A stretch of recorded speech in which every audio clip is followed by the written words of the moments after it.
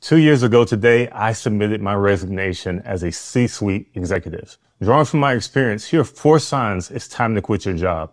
And the last one is the easiest to spot. Number 1, they don't respect you. You start feeling like a token because anytime you try to advocate for needed but difficult changes, they dismiss or ignore you. Number 2, what's important to you isn't important to them. Your values are unaligned from how they treat people they deem unnecessary to how they run the company and make decisions.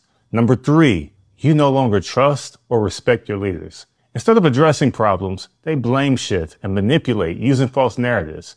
If you question them, you're difficult. If you push back on unrealistic expectations, you're incompetent. This pattern makes respect impossible. And finally, number 4, good people are leaving. This often points to deeper problems within the company or organization, like poor management or toxic culture that will ultimately stifle your own growth and happiness.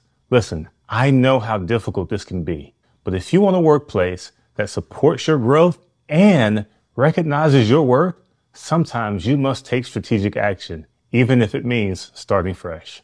Consider this and share it with someone who needs to hear it.